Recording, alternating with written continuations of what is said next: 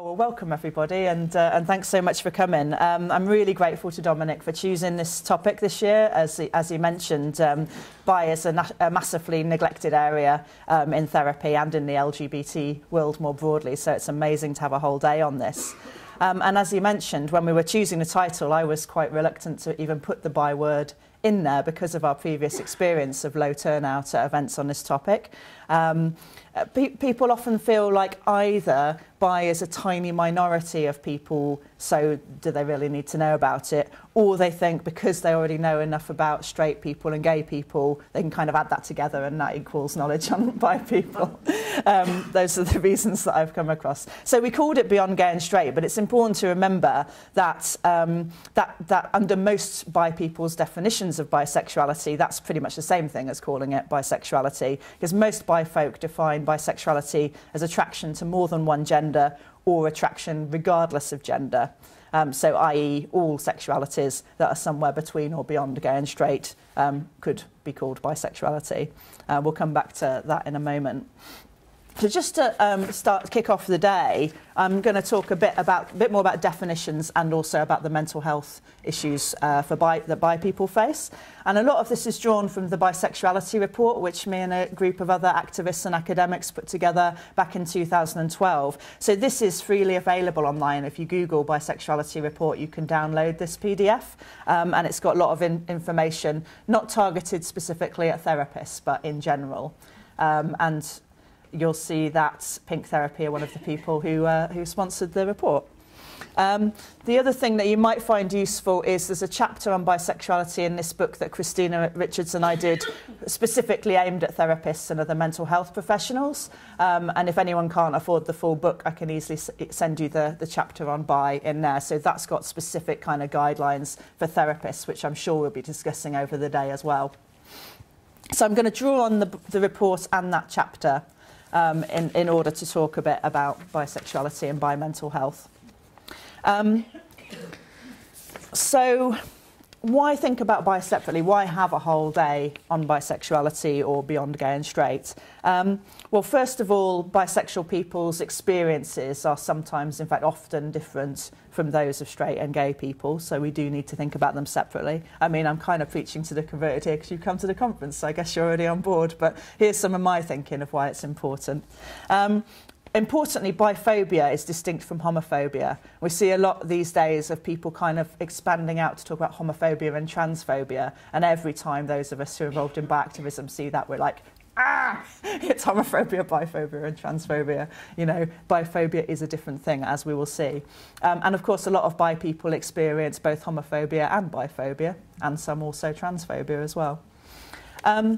Bisexual people face discrimination and prejudice still, sadly, from within both heterosexual and lesbian and gay communities. The bi activist Robin Oakes has called this double discrimination, and that's a real issue. So this issue of having gone to straight community, whatever that means, gone to people in your life as a bi person and experienced prejudice and discrimination there, and then accessed LGBT community or support, hoping that it would be better, and finding you're discriminated against there too. And that double whammy is one of the things I think that really takes a toll on bi people's levels of distress and mental health difficulties. And as Dominic already said, these are higher. Every study that's been done across many countries, Australia, Canada, UK, Europe, finds that if you look at if you tease it out, and if you look at bi people compared to straight and lesbian and gay people, they're higher on pretty much every measure of mental health difficulties.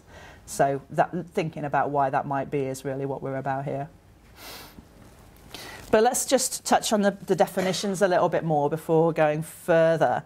The dictionary definition of bisexuality is still attraction to both men and women. This is quite a contentious one because very few bi people use that definition themselves, although some do. And also, there's a lot of kind of assumption that bisexuality only refers to kind of 50-50 people who are attracted to, you know, kind of 50-50 men and women. But actually, of course, it includes anyone who's attracted to more than one gender, you know, even if there's quite a lot more attraction to one or quite a lot more attraction to another. It also encompasses people who experience their sexual identity as fluid and changeable over time, which is a lot of people. Lisa Diamond's research in the States has found that a lot of people shift the words they use for their sexuality and their experience of their sexuality over time. So it would include sexual fluidity. And as I said, people who are attracted to people regardless of gender. So for a lot of us, the gender of a partner isn't the most significant thing about our sexuality. It might be something else. We're going to hear from DK later about kink, for example. For a lot of kink people, it may be their kink identity or position that is more important than the gender of the people that they're playing with. For some in the asexual communities, it's about the level of desire they experience far more than the gender of a partner. So that's worth really thinking about as under that bisexual umbrella we're going to look at in a sec. So there gets to be quite a discussion between bisexual and pansexual, or bisexual and queer people, around this whole but bi means two genders thing. And I just kind of want to blow that out of the water before we go any further, because most people who identify as bi don't think of bi meaning men and women, don't think of it implying a two. Shiri Eisner, who's a really important bi activist whose book's terrific, says you could take the bi to mean attraction to the same gender as me and attraction to other genders. Although I'm never quite sure what the same gender as me would look like. I'm still keen to meet that person. My pal Jen Yockney, who's a really important UK bi activist, says to think of the bi and bisexuality implying two genders in the same way that strawberries are made of straw. So good. That's the first of two Jen Yockney gags I'm going to use today.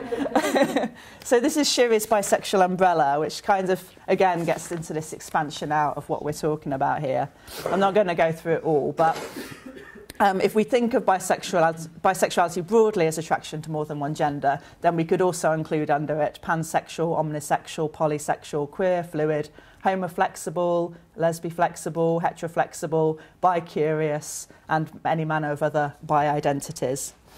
So it's a big umbrella with a lot of people underneath it. However, of course, you shouldn't use the word bisexual for anyone who prefers other terminology. That's really important.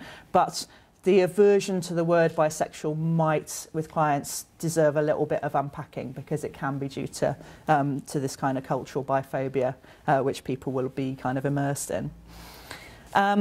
It does seem with younger folk, the Metro Youth Chances study found that a lot of younger folk were using more like pansexual or fluid or queer rather than bisexual, and rather than kind of lesbian and gay as well. So under this umbrella, we might also put the guys that Charles is going to be talking about if they experience any attraction to their wives and they're also having relationships with guys. Also, we might put the queers who Amanda and I will be talking about this afternoon. Anyone who's not strictly attracted to one and only one gender. And also we could start to unpack what we mean by gender, but then we'll be here all day. But like, you know, are we talking about attraction in terms of sex, biological sex? Again, we can question what that means. Is it about whether attracted to male people, female people, intersex people? Is it about whether attracted to masculinity or femininity or androgyny? You know, what are we talking about when we talk about one gender or more than one gender? And you might think to yourself, if you're are you only attracted to feminine women or masculine men? What do you mean by those terms? And under that kind of definition, we're really kind of expanding out to a lot of people, I think, under bisexuality. This is a useful diagram that my colleague Rebecca Jones came up with. So in terms of numbers, you can imagine a further little circle right inside the bi-identity one. So that would be bi-community. So the people we actually tend to hear from, the bi-activists and the bi-community, well, you could say that's as small even as 200 to 300 people in the UK who attend the annual BiCon event. Or you could say it's the few thousand people who are on actual bi-meetup groups online. But then bi identity, obviously, is going to be bigger than that. It's going to be more people who see themselves as bi than who engage in community. So that might be, according to the big US study, about 3 to 5% of people identify as bi, compared to about 1 to 3% of people as lesbian and gay. So already the bi group is bigger, actually, than lesbian and gay. And then you get to behaviour. So how many, given the level of cultural biphobia, how many people are behaving in what you might see as a bisexual way without actually calling themselves bisexual? And this is where we get to the Kinsey scale, right? So the scale from 0 being exclusively heterosexual to 6 being exclusively homosexual. And you could say, well, anyone in between the 0 and the 6 would count as bisexual. Sometimes people quibble over that, but this is my second Jen Yockney phrase that I came across. And she said at a recent thing that if you're somewhere between Dover and Calais, you are going to get wet. Amazing.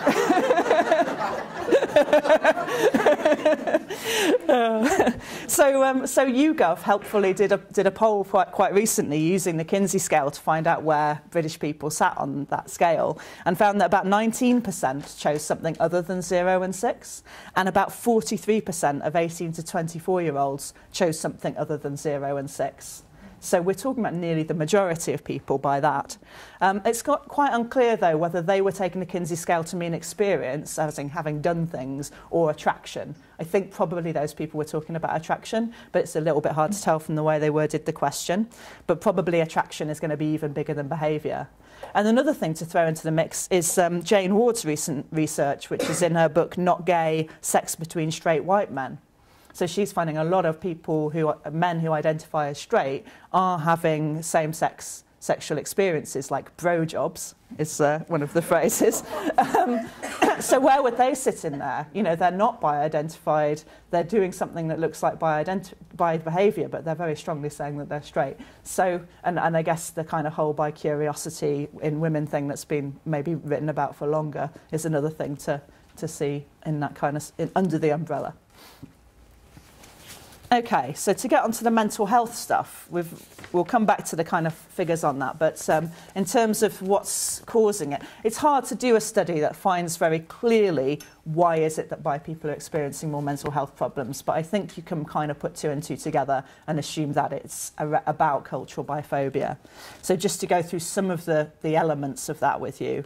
That despite the fact that we're seeing at least a significant minority, if not a majority of people are bisexual or are attracted to more than one gender, there's still this really strong force in the wider culture to get people into the 2 boxes, to erase anybody who doesn't fit into this gay-straight binary. It's still very strong.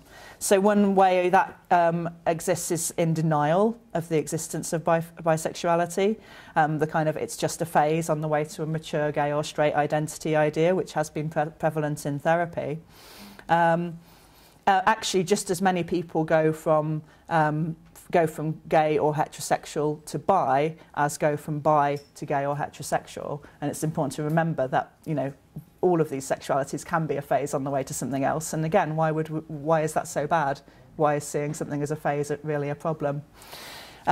Even in the 2000s, research trying to prove the non-existence of bisexual men happened. It is worth looking that up because it is just so... How they did that study was just so weird, showing guys porn and seeing whether their penises responded to the porn and how they went about this. But it got reported in the New York Times under the title Gay, Straight or Lying, you know. And for years, bi men in the States and elsewhere were living with that representation that they simply didn't exist, that they were lying about their sexuality.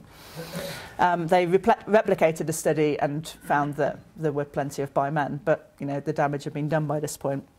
Also think about when Tom Daley came out and he talked about, well, you know, I've always been attracted to women, but now I'm in a relationship with a guy, and instantly the gay press was like, Tom Daley is gay. You know, it's really problematic. So there's a lot of invisibility or erasure, assuming that people are either lesbian, gay or straight, on the basis often of their current partner. And you see this in soap operas when somebody goes from being attracted or being in relationships with women to being in relationships with men. It's like, well, they must be gay. Or Brokeback Mountain, all the press around that was like, it's a gay cowboy movie. And a lot of us bi activists were like, no, it's a bisexual shepherd movie. Let's get it right. So, yeah, then there's the exclusion and marginalisation and the neglecting of bi issues in LGBT organisations and prioritising of lesbian and gay issues. And this is something that comes up a lot. I mean, I've talked a lot to the people who are doing kind of these mental health studies in the UK and studies on LGBT youth. And what I keep saying to them is you need to tease apart bi experience because it is different.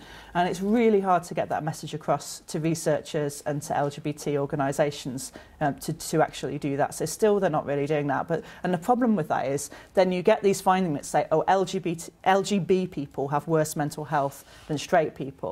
And then if the government does anything about that, which, you know, we hope they might, maybe they won't, but if they did, it might be that they send resources then to the gay community or the gay scene. But actually, it's the bi statistics that are bringing the numbers down, but the help does not get to the people who most need it because they've kept LGB together rather than teasing it B apart from LG. And this is really still going on. It's really hard to get that message through.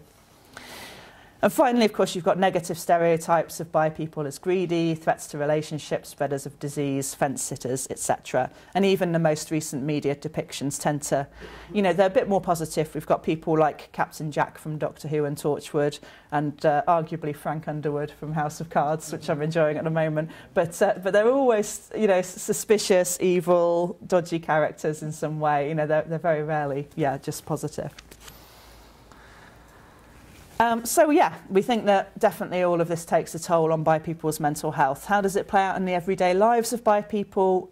It's a build-up of microaggressions, that idea that I'm sure you've come across. The everyday kind of sexual harassment of bi women, assuming that they're, you know, up for being, you know, talked about sexually, or that they're more available than other women.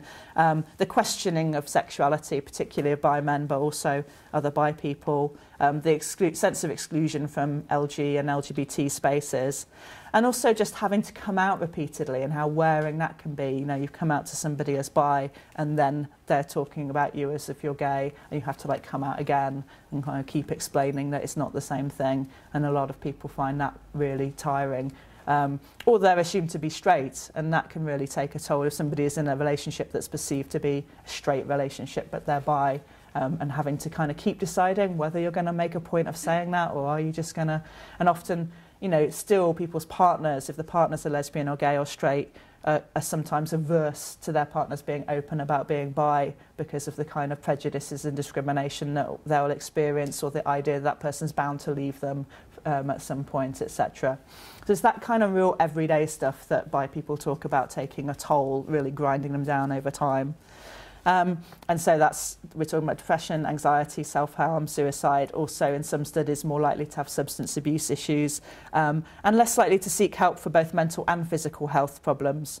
So the studies are out there that find that bi people, when they do go to therapists, quite often experience further biphobia, especially of the kind of, you know, you must really be gay or straight. So when it came to the conversion therapy stuff that Dominic's been so involved with, you know, I was saying it's really important to highlight bi's experience, because some bi people even go to lesbian and gay therapists and find that they're being encouraged to embrace, you know, something that looks like gay affirmative therapy can actually be really bi non-affirmative. So we must remember to keep open all the options for our clients, especially when they're living in this biphobic society. So they may need extra weight from the expert therapist to kind of counterbalance that and say, look, this really is a real identity that you can have, and also there is support.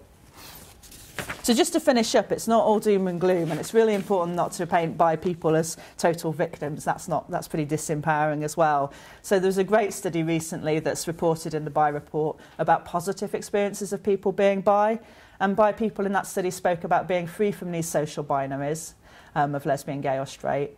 Also being able to form relationships with less restriction around who they could be attracted to, a sense of independence, self-awareness, authenticity and resilience. Maybe more appreciation of others' diversity and difference. This was a really interesting one. We can reframe fence sitter as bridge builder. You know, we can think of bi people who often have experiences of both privilege and oppression, and actually are very useful people, therefore, to talk about the experience of being on both sides of that kind of dynamic. And also people talk about a strong sense of community, volunteering and activism. So a friend of mine, Helen Bowes-Catton, did some research where bi people talked about the vital importance of bi community spaces as somewhere they could breathe and feel at home and kind of get a bit of energy back after living in this kind of toxic culture every day. So some quick recommendations, and we'll keep talking about these over the week, but don't drop the B. Think about biphobia as well as homophobia and transphobia. Consult and include bi people in LGBT work, support bi events and spaces, and don't assume one unified bi experience. We're going to talk a lot today about intersectionality because it plays out very differently depending on race, class, gender, geographic location, age, etc., and that's really important. And just to finish, I'll leave this up. There's lots of resources out there. There's lots of bi community and bi activism in the UK that you can be drawing on, lots of organisations. So, you know, please do look into these if you want to find out more, especially if you've got clients who are looking for more supportive spaces. They are there. They're just not that loud. Thank you.